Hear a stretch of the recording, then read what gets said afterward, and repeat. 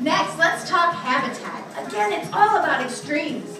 Penguins live on every continent south of the equator, from Africa to Antarctica. They're colonial birds, meaning they like to stay together in a group called a rookery. Penguins can live 15 to 20 years, spending about half their lives on land and half at sea. Oh, you are wise. You are the T-Rex. Ka-ching! Extreme behaviors next. Penguins are picky eaters, but krill, squid, and small fish fit the bill. All dining is done at sea, with some species diving down 1,000 feet just to find a meal.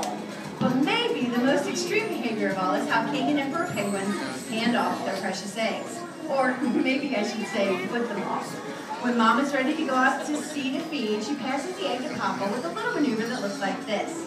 Now, for weeks and weeks, Papa will keep that precious egg safe and warm by balancing it on top of this feed.